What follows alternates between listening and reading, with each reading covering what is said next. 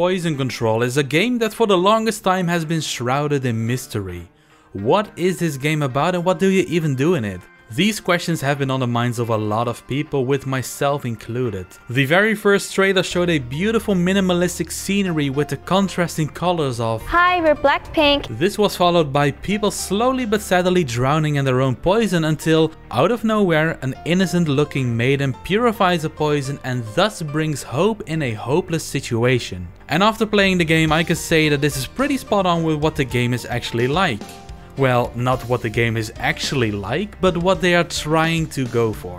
Because the reality is, while this concept is beautiful and well portrayed in the trailer, the execution of the game sadly isn't. Stick around as I will show and tell you everything you need to know about what this game brings to the table. If you're new to the channel, my name is Swrinny and I cover Japanese and anime-styled games through reviews, guides and showcases. If you like what you see, help me out by hitting that like button and make sure to subscribe to the channel for more in the future. Now without further ado, let's jump into the review. Poison Control is a game developed by Nippon Ichi Software, and more specifically the same development team that brought us Penny Punching Princess and The Princess Guide. The premise of being in a desperate situation and forming a personal hell around that was inspired by Shoujo Jigoku, also known in English as Hell Girl.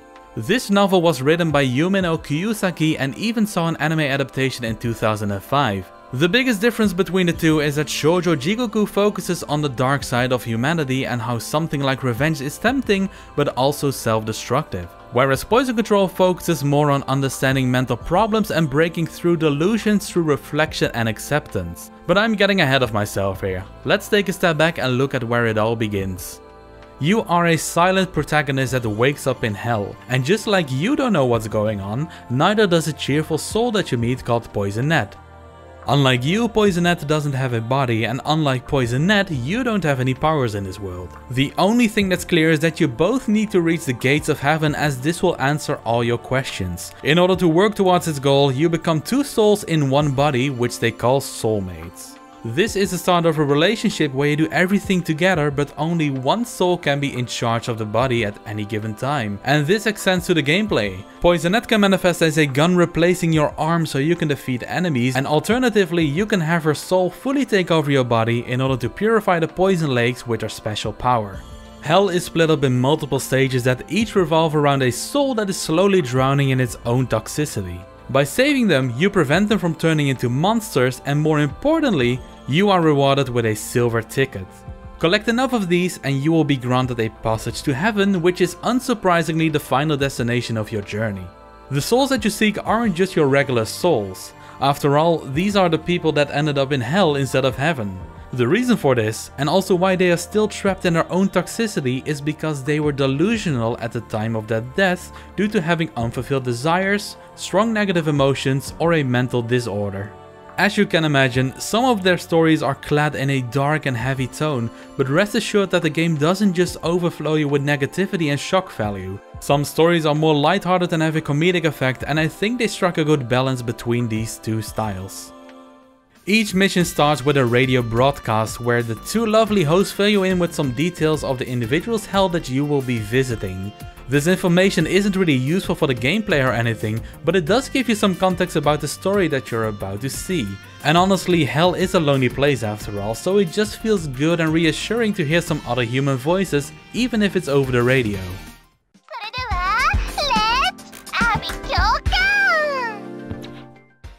The stages themselves all work in the same way. You need to find things called thought forms, which allow you to either talk to the soul trapped in a cell or show you memories of the events that led up to them being trapped here.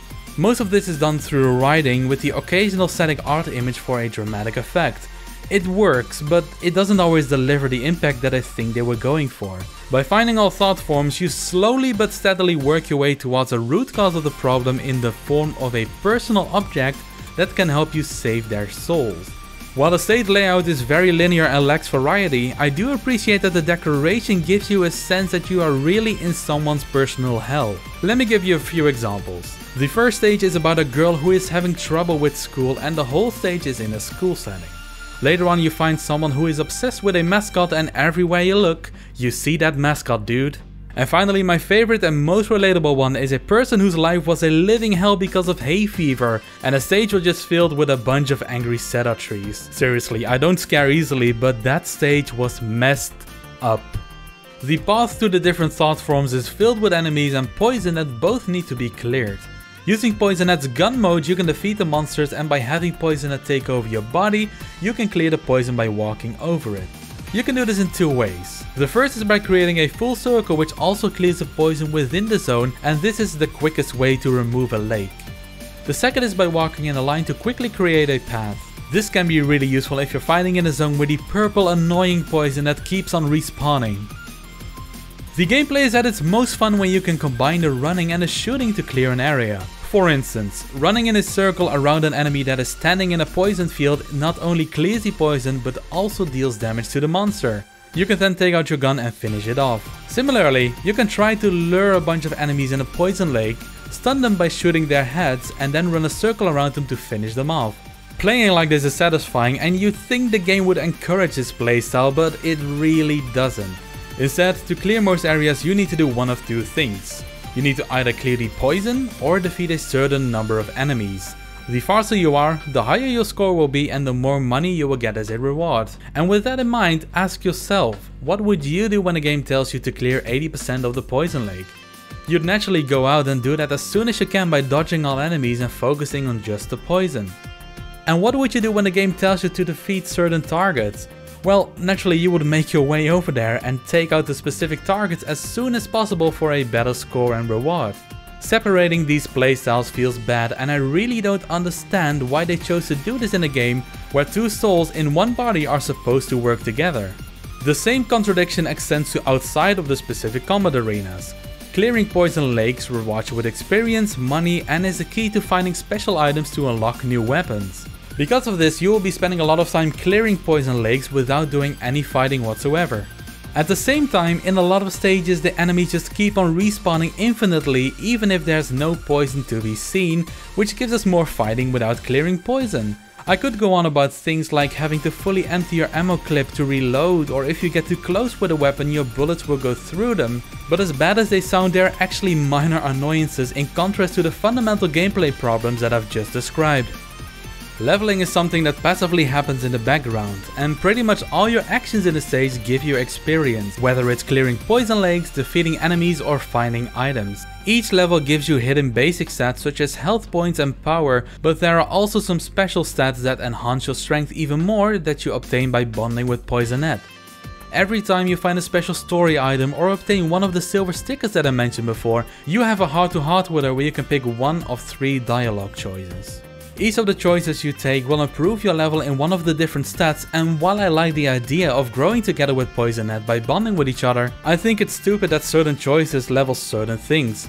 For instance, I really want the upgrade for an extra weapon slot, but that requires me to pick specific sentences that level just that set. So what's even the point in providing these options if they end up hindering the gameplay and the progression I want to follow? It feels like fake freedom of choice because one way or the other they are limiting the experience of the player this way. The weapon variety is decent. The different guns, also called toxicants, can be split up in 4 categories. You have guns that shoot regular shots. As you can see, these are not hit scan as they take a while to travel to the enemy, but because the enemies just move towards you in a straight line, it isn't really much of a problem.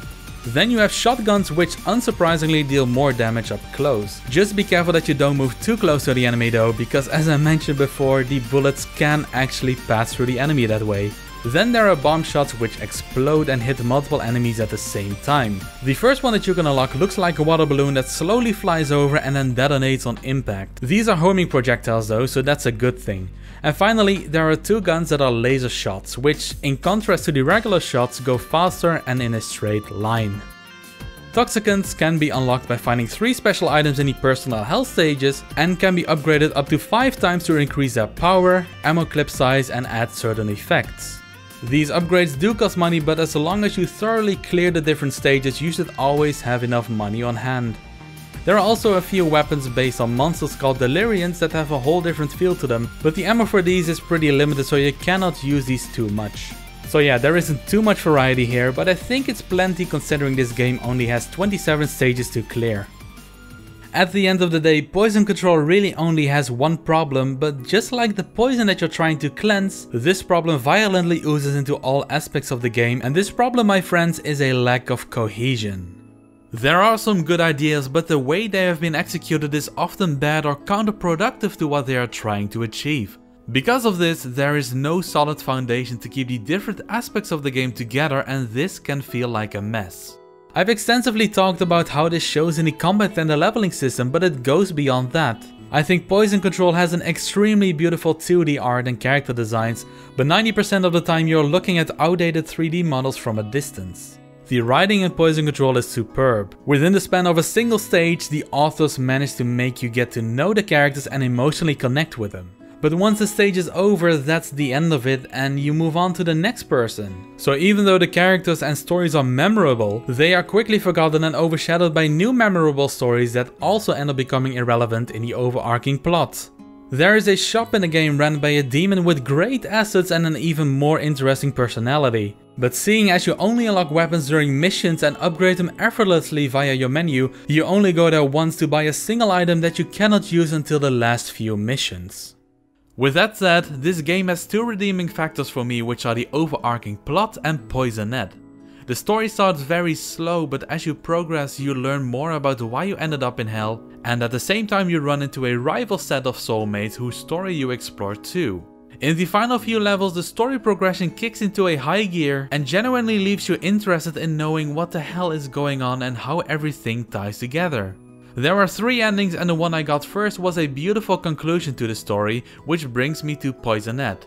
I love this girl, and no you perverts, I'm not just saying that because she shakes up and down when she talks. Without spoiling specifics, as your bond with her grows and you both experience the often horrific stories of the souls that are stuck in hell, she really grows as a person and overall has a great and positive attitude. The heart-to-heart sessions you have with her are very endearing and it feels reassuring to always have her by your side in this grim and lonely place.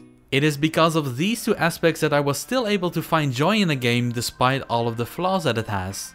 Poison Control did not live up to the expectations that they set with their early trailers. And while I don't regret playing the game, I am not convinced that what it does offer justifies a price tag of $40. I can't be the only one that was really curious to this mysterious game, and now that you've seen what it's actually like, I want to hear your thoughts as well. Write them down in the comments down below and let's talk about it. If you want to see more reviews like this, make sure to check out my channel. If you have any further questions about this game, don't hesitate to ask. And on that note, I want to thank you all for watching, and until next time.